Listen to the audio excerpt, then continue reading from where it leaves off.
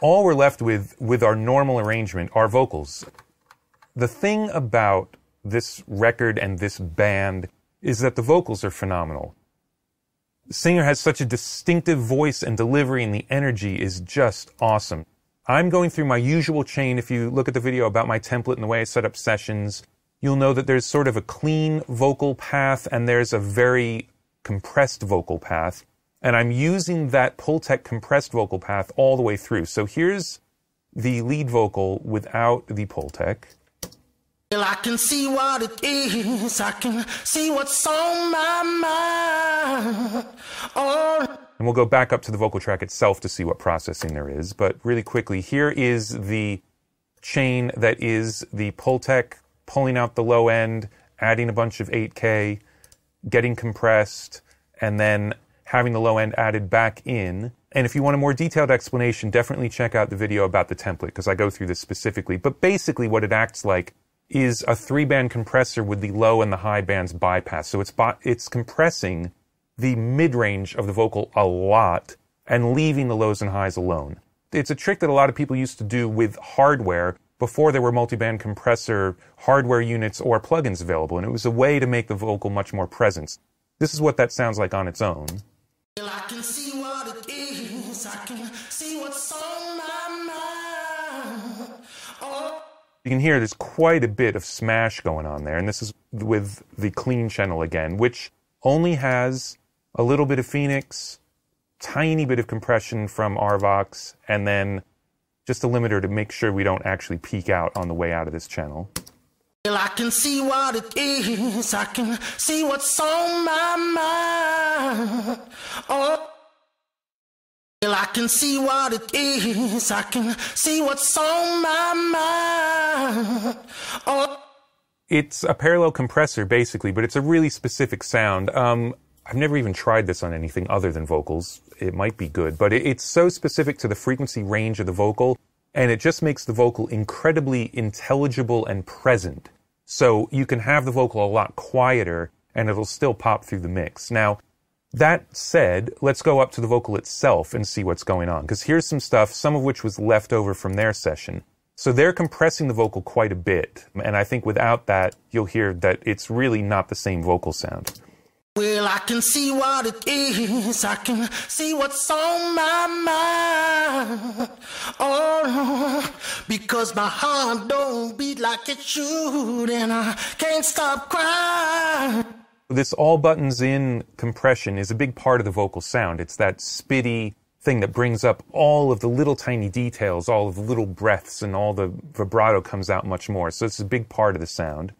After that, there's a decapitator, just to basically decapitate it a little bit of clipping. Well, I can see what it is. I can see what's on my mind. Oh, because my heart don't beat like it should, and I can't stop crying. So much more appropriate with that distortion.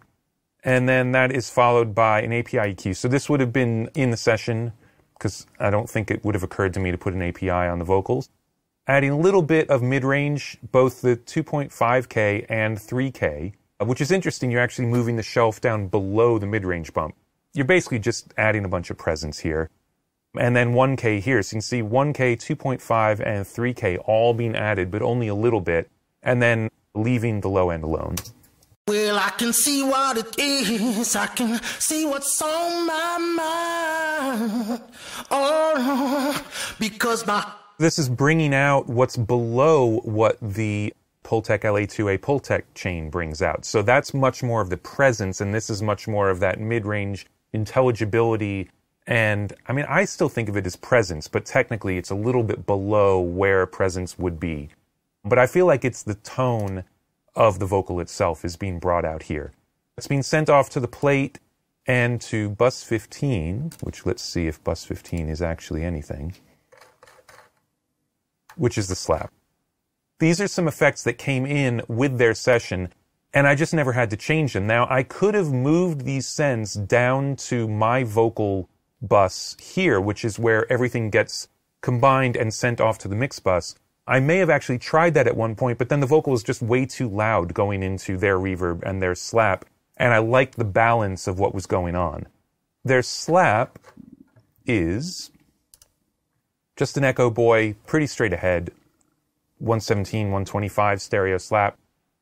And it's also not 100% wet, which is interesting. It's the way they set it up. So part of the level of the vocals actually coming from the return of the slap. It's a bit messy for it to be that way, but I also just decided I didn't really even care because it was working. So if the balance works, as long as it's something I can work with and I don't get into something where now all of a sudden I can't turn the vocal up or down, then I'm fine to leave stuff the way it's set up. Now, also, the plate, which we saw earlier in the slap that we just looked at, are going off to the kit bus, which is an interesting place for them to go. This would have been something that they did in their session so that these effects are actually going through the drum kit bus. Most likely because they wanted them to pump a little bit along with the drums, and again, it just worked. There's no reason not to do it. So I just left it that way. So every once in a while some stuff comes in that either was done by accident or was done on purpose very quickly while the session was being worked on. If it's working, don't undo it unless it's going to hamper you later. Definitely don't keep things in the session if it's going to tie your hands or if you just can't really figure out how the stuff is interacting. But otherwise, there's no reason to change something that's working. So in this case, there's a bit of a bizarre routing going on with the vocal effects, but I'm fine with it. So that is the lead vocal. The only thing that's going on is the send to my stereo vocal crush, which is yet another 1176 with all buttons in. And this is all just for grit. And I'll show you the vocal with and without. Well, I can see what it is. I can see what's on my mind. Oh, because my heart don't beat like it should, and I can't stop crying. Oh. So you can hear a lot of the sort of dry level of the vocal is coming from there. Some of that is because of the way the vocals are being sent to the effect. So when I mute that, what I'm muting is a dry vocal going to there, as opposed to the vocal having the effects after going to this parallel compressor. So my vocal will have a different amount of effects depending on how much of the parallel compression I use. That could seem as though it's very unwieldy, but again, I build this vocal sound up very, very quickly, and it works. And if I need more effects by turning that send up, I will get more effects. So it still works, it's just a little bit unorthodox, but in this case, I really don't think it had any detrimental effect on the way I was mixing the song. The vocal just sounds good, and off we go. The only other place the vocal is going is into the rear bus. So it meets up with the entire rest of the mix, and everybody starts to interact. Just like you heard before I had the vocals in, now the vocals are part of that rear bus mess. And once we get the background vocals in, I'll go back and do the rear bus on and off. The drums will get a little bit too loud, but you'll really hear that interaction between the vocals, the strings, the horns, and then all the other instruments that we've listened to before. The other sends that are to my traditional vocal effects are off, which is the Aphex to get some top end, the vocal reverb, which is just a plate, and the spread, which is a little micro pitch slap, so short delay with pitch shift. They already have the effects that are mimicking this exact same thing. I like the way they sounded. I kept theirs. I never turned mine on. So it came in with the template, but I never bothered to turn those sends on. The last thing in terms of musical elements are the background vocals, which are quite cool. I'm just going to jump around and play you what they are so you can hear what's going on.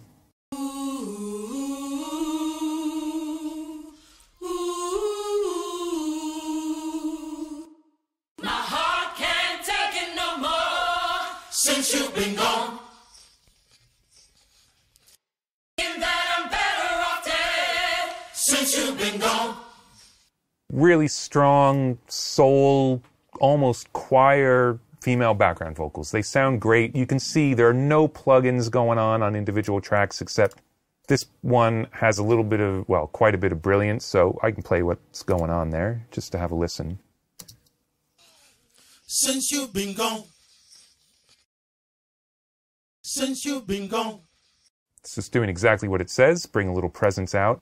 But then all of these vocals are being collected down into a BV bus, which, when I got it, had an LA2A on it, and this I bypassed because I just didn't like what it was doing. It must have been crushing too much, especially because I still have my stereo vocal crush that I'm going to put on it.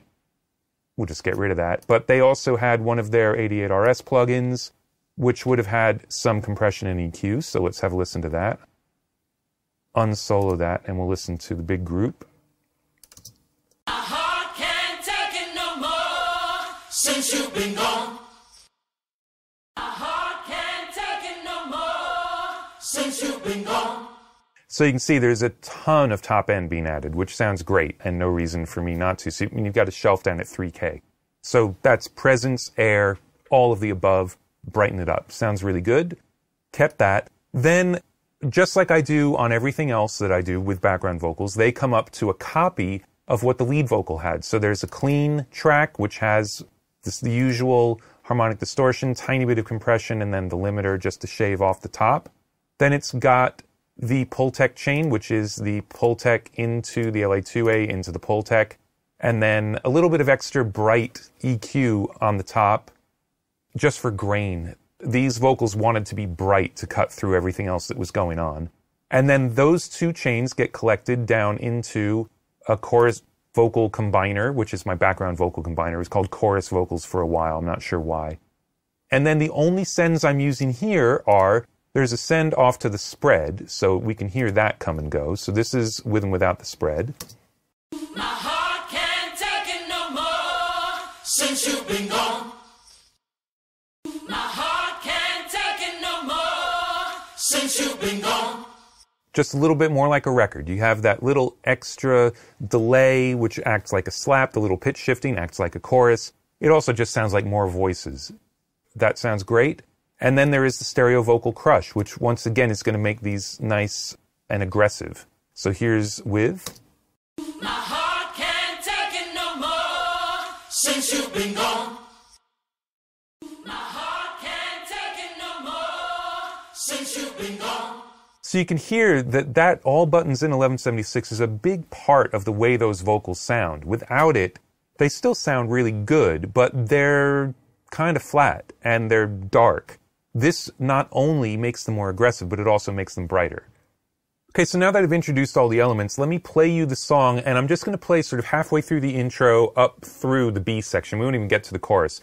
But this way, you can remember all the individual elements and hear how the arrangement was put together. But then I'm also going to go back and play it without the rear bus. The drums will jump up in level, but I think you'll hear so much of the interaction that's happening in this mix will go away.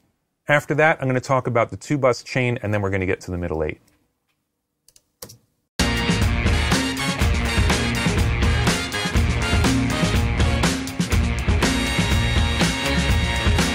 Well, I can see what it is. I can see what's on my mind. Oh, because my heart don't beat like it should, and I can't stop crying.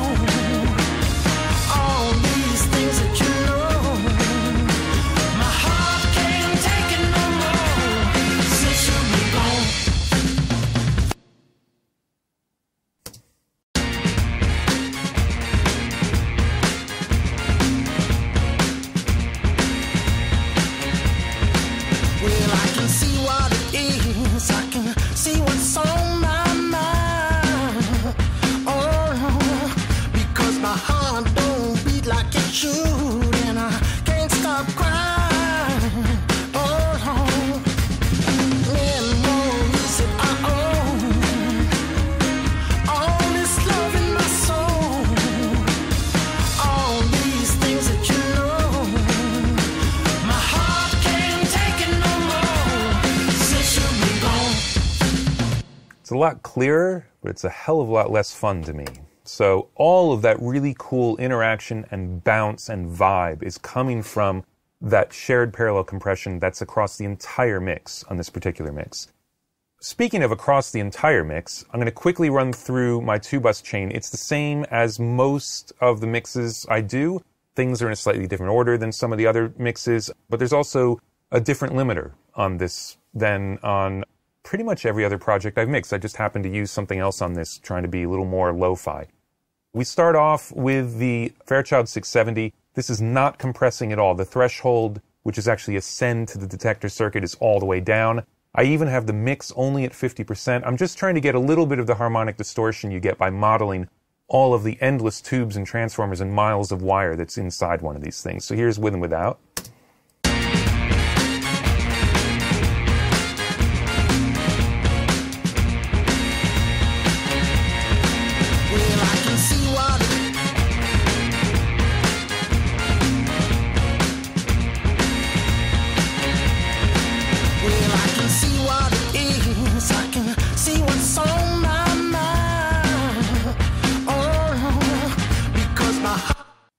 Sounds better with, I would say. Then comes the only compressor in my mix bus chain, Neve 33609. The limiter is out, nothing going on here. There is 2 dB of makeup gain within the compressor circuit. I'm at 1.5 to 1. The attack time is not negotiable on this compressor. You have no control over it. I'm at the fastest release time, 100 milliseconds, which has a very definite sound to it. And I'm going to play you with and without this compressor, and what you're going to hear, I'll play in the verse where it's a little sparser, is the difference in the transient material. Just, it feels completely different to me. Also, the threshold is up all the way, so this is the least amount of compression I can get, given how much level I'm pushing through the compressor. But when I take it out, you'll see that the feel of the mix just completely changes. What it is, I can see what's on my mind. Oh, because my heart don't beat like it should, and I can't stop crying. Oh, now you saw, as that was playing, that the gain reduction meter is getting up to around 4 dB. That's about as much as I would ever have. This record, we really pushed. It was part of the sound of the record, was compressing these mixes quite a bit. So that's a little more than I would normally have in terms of the way that the meters are moving, but again, I don't look at these meters. This gets set by the way it sounds. It just turns out that this mix is really pushed, which is part of the sound. Next, we've got the Brainworks BX1. This is a mid-side EQ, very little EQ. I have a 1.3 dB shelf at 8K. So it's boosting up the top end on the sides only, but keep in mind that the sides is most of the mix. The only stuff that is not on the sides is the stuff that's exactly in the middle. It's easy when you're processing mid-side to think about the middle as being like this wide and then the sides are over here. The reality is the middle is just a hair's width that's everything that's exactly mono. Anything that's even slightly stereo is in the sides. So this is really a nice EQ on the whole mix, but it isn't right in the middle. Then the other element that I'm using is a stereo width control. This just makes the mix wider. Another thing it does, this mix doesn't have too much of it, but if you have lots of hard panned elements, it can help make them not quite so distracting in headphones because it takes a little bit of the out of phase signal and pops it in the other speaker. In this case, it's really just doing the widening, so play the mix with and without that. what it is, I can see what's on my mind. Oh, because my heart don't beat like it should, and I can't stop crying. Oh. On the face of it, we're not doing too much here, but it really changes the way the mix feels to me. I think it's the widening more than the high shelf, but I really love what that does to the mix. Next in the chain is a Happy Face EQ. We've got almost +3 at 100, and then we've got almost +4 at 10K. Nice and broad. It's really acting more like a shelf than a bell up that high. This is going to make a huge difference in the mix. What it is, I can see what's on my mind. Oh, because my heart don't beat like it should, and I can't stop crying. Oh, yeah. We're obviously picking up level because of how much EQ there is, but it doesn't sound like it's just EQ. What it really does is it keeps me from having to EQ a lot on individual tracks. There are two great bonuses to that. One is I can be lazy and not put in a bunch of EQs on individual tracks, but the other thing is I'm not wrenching a ton of EQ that's then going into my parallel compressors. So the tracks are less processed into the parallel compressors. I build up my really nice balance, and then I overall crank the top and the bottom, and that sort of completes the sound of the mix to me EQ-wise. So that does a lot. In hardware, I always used Langs because Pultecs felt too floppy to me. They kind of ring a little bit. The tube amplifier just, I don't know, it doesn't feel as tight. So I've gone through lots of different Pultec style EQs. It doesn't even have to be a Pultec style. It's just something nice and wide. That's the idea. You could even do it with two shelves. It would sort of be the same thing. I like not using a shelf down on the bottom especially because I don't really want to be cranking up tons of stuff at 5 Hertz. That's just asking for trouble, especially when the next thing in the chain, ignore this bypass plugin for a minute, is your limiter. This particular limiter is just the soft clip inside of this plugin. At its heart, this is a tape emulation plugin, and basically somebody just said, hey, you should check out the Satin plugin, and I checked it out just as I was starting to mix this record. And I felt like I didn't necessarily wish that I could print these mixes to tape, but I wanted to hear like what would happen if I used tape to really smash this up. So I'm going to bypass this, and you're going to hear not a massive difference, but you're going to hear the character of the mix change. And again, it's going to get dirtier and less clear, but this is sort of the finishing touch to all of the dirtiness we've been introducing on individual stuff along the way. What it is, I can see what's on my mind. Oh, because my heart don't beat like it should, and I can't stop crying.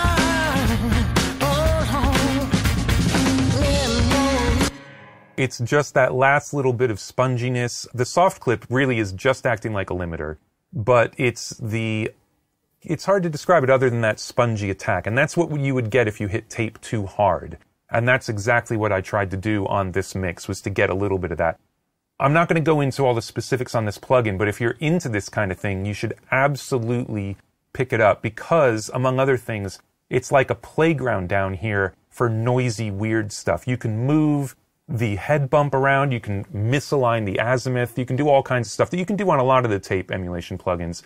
This one just has a cool sound and goes a little bit further out of spec than some of the other ones would go. As promised, we're finally going to get to the middle 8. On this record, and not just on this song, I went down to meet the band before we started, and they played me a couple of songs, and then we had some back and forth, and I don't remember if this was on a Skype or in the initial meeting, but what they said was, as I was saying earlier, that they felt like musically the songs were awesome, loved the arrangements, all the rest of it, but that in the middle 8s of these songs to feel free to kind of go nuts. They felt like sonically they could really go somewhere else. So what I'm going to do is actually play you the original rough mix just of the middle 8. The vocal arrangement is a little bit different, but basically you'll hear the elements that I was given, and they were in no way saying this is the way the middle 8 goes. They were saying, here's the raw material, see what you can come up with and make this awesome, which is sometimes intimidating, but it's also, you get to have fun. Get to actually really try some stuff and be creative. And as long as the relationship between the artist and the mixer is good and you don't feel like, well, hey, how come I'm finishing your songs for you kind of thing, which can happen. Sometimes you can be left things to do that you shouldn't be. Whereas this was absolutely my chance to just be creative, try anything I wanted, and see what happened. And you'll see as we go through it, I tried some stuff that was terrible and then finally arrived at where we ended up on the record. So here's the way the middle 8 came to me.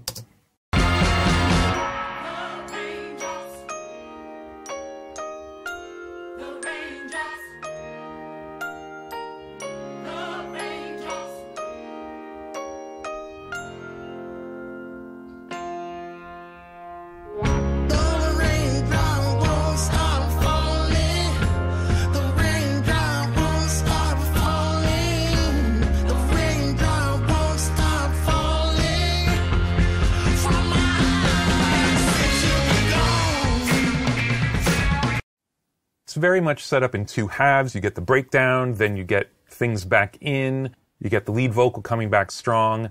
And they're not necessarily telling me that, okay, this is what should happen structurally and just make it sound different. It was literally, do whatever you want and let's see what happens. The first thing I decided to do was that the track needed to be small. The extra plugin on my mix bus is just a filter. Now you're going to hear everything, so rather than me play it, I'm just going to show you what happens to the filter as we go, because if I play it, you're going to hear 100 other elements come in at the same time, might be confusing. But basically, this is bypassed right up until the downbeat of the middle 8, and then I'm automating, so you can see that the filter closes up here, so the high pass is at 400, And then as we go through the middle 8, this will start to open up. Here, let me actually show you. This is the low pass frequency here, and then I'll show you in another playlist the high pass frequency. And you can see that they sit static for the first half, which is the breakdown part. And then they will slowly start to open up as we get to the actual chorus. And then it's gone again, bypassed completely, when we actually get to the downbeat of that final big section. So this is an overall effect, but the main stuff that I did was all just on individual little effects. Something they gave me to work with was this harp, which is really cool.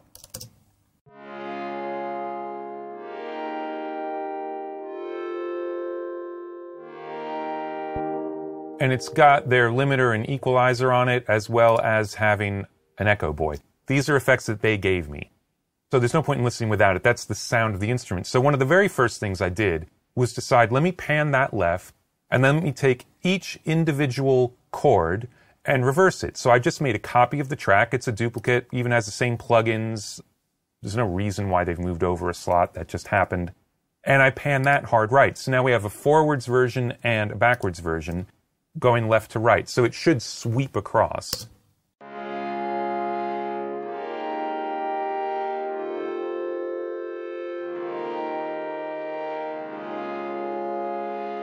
Getting a lot more motion out of that right away. So that's the very first thing I did. So the next element in the middle 8, which I did a very similar thing to, is the piano, which is just doing a high octave melody that walks through the entire middle 8.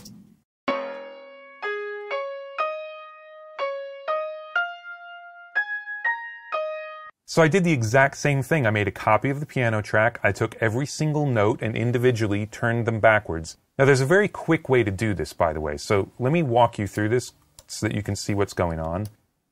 If you make a copy of the track, then that gives you all of the same plugins if you want them, but it gives you the same sends and it goes to the mix bus, whatever. It's the quickest way to do it instead of making a new track. Then copy the audio to the new track. Then once it's copied, let's pretend now this is a copy. If you use tab to transient, which is on here, you can actually just tab yourself to each individual note and split the region. Now, if I want to reverse these guys, but I want them to stay in place as opposed to reversing the entire piano, the easiest way to do it would be just to come up here to Audio Suite and hit reverse, then render the next one, then render the next one. But if you have a bunch of regions and you say create individual files clip by clip, what it will do is take each individual region, apply the Audio Suite process in place. So what it does is it takes every single note, turns it backwards, but leaves it in the same timing as the original forwards note. So that's how I do that quickly. Believe me, if I had to do these individually, I probably wouldn't even do it half the time because it's just a lot of work. Take the reverse of the same part, auto pan it a little bit. So this is different where before I had that auto harp part, put it on the left, have the reverse be on the right, it sweeps along. This, leave the piano in the middle, which is where the piano already is, because it's a discrete element of the song that's already existed. But then take a backwards version and pan it behind it, and I'm panning into the reverb. So the idea being that the dry piano is panning, and anytime there's a note that's going to really hit the reverb, that reverb trail gets left behind in the stereo field wherever the pan was at that point. If I put it through the reverb first and then panned it, it would just be a different effect. It's the idea when you build effects, do I want to pan the reverb or reverb the pan? In this case, I wanted to reverb the pan. So together, this is what the piano does now.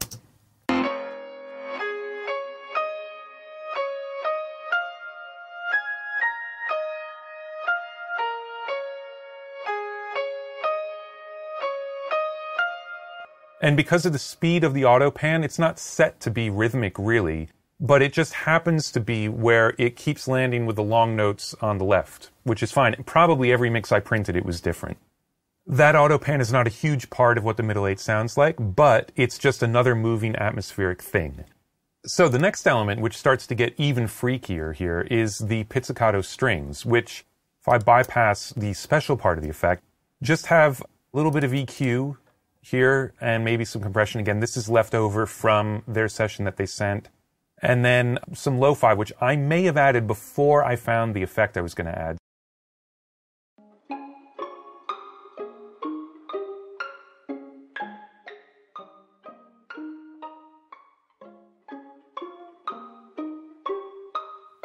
right? Just make them a little present, bring them out.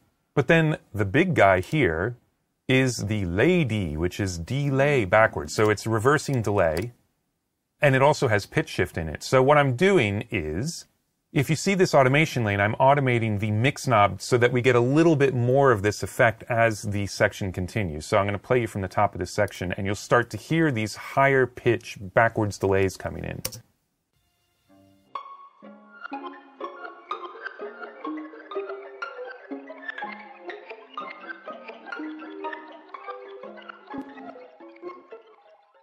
Come on. And this is without it.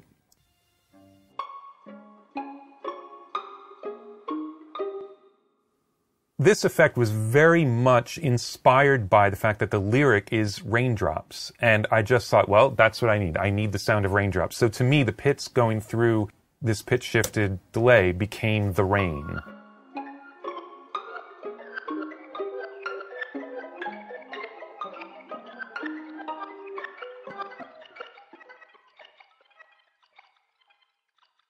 Here's the piano, the reverse piano, the harp, the reverse harp, and the Glock, and the pits.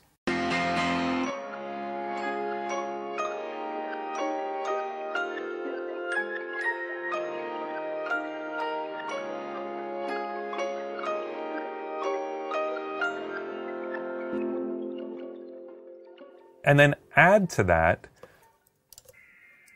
the clean background vocals.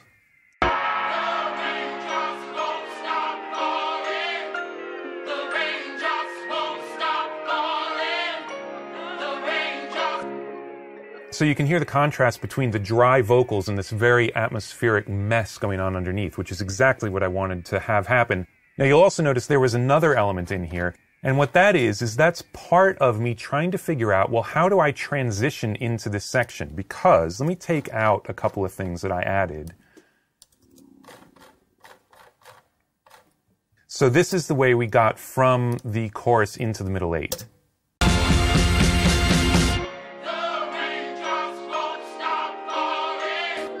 It's cool, but it just sounded very abrupt. So I thought, well, let me take a couple of things and make them sustain. So the first most obvious one was I added a reverb to the drums. And if we look at this break verb, it is an altiverb, it's a spring. It's just yet another long spring.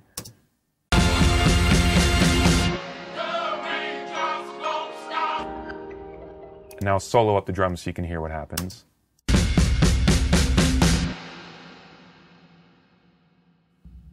Shazam! There's a little downbeat, but it's not enough, and it sounded a little tricky, and I can sort of hear it. Thought, well, what else is playing on the downbeat? Well, there are guitars here, which I actually made to do this transition.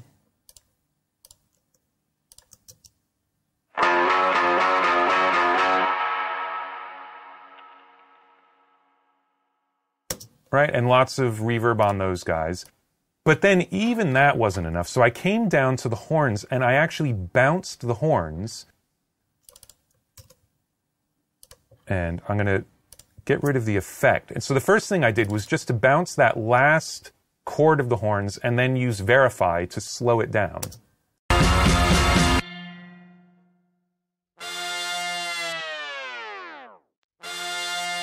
Really typical tape stop thing, but when you add a crazy delay, fab filter, because it's fab, like fab, actually, then this is what you get, and this is the final raindrop element.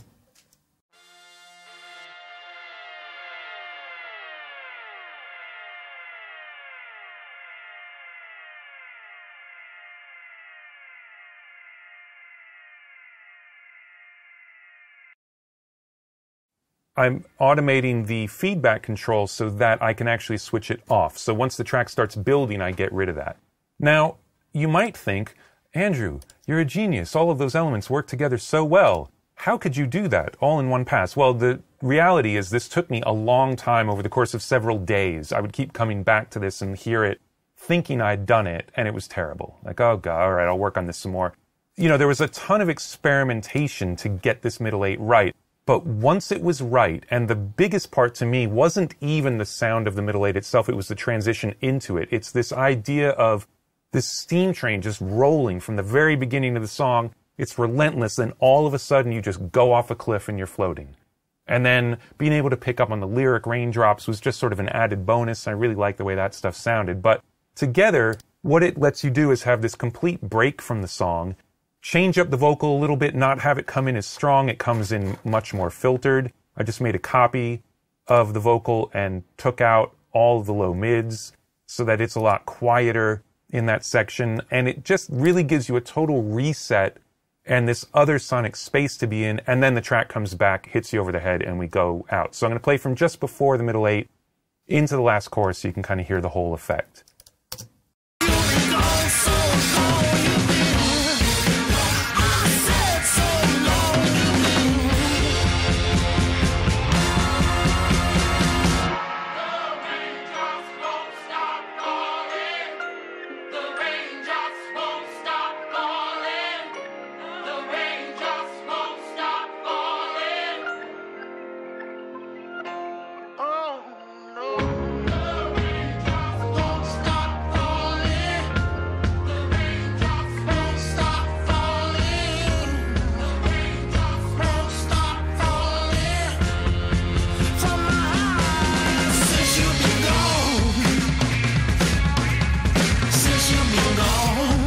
So it's all very organic in the way that it happens, and hopefully it doesn't shock you into not listening to the song anymore, which that would be the problem if you go too far.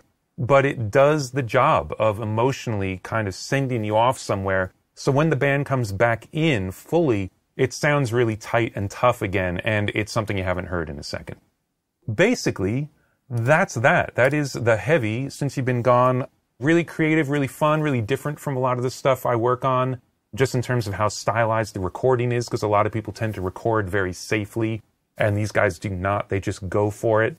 And also a lot of creative leeway and room to try things and not worry about failing. That was kind of the biggest thing, was to be comfortable enough in what I was doing that I could send them something that was terrible, thinking it was okay. They say, that's terrible, and I don't curl up in a ball and want to die. I actually think like, okay, great, let me go back and make this better. Now that they've said what they don't like about it, I hear it, and I think I have an idea of what to do better. So really creative and a lot of fun to work on. So hope you enjoyed it.